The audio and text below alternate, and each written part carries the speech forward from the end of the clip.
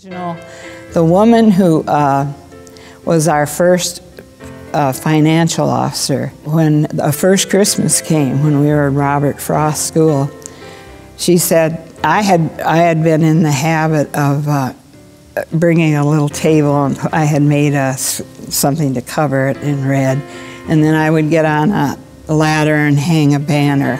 I made banners on the basketball hoop.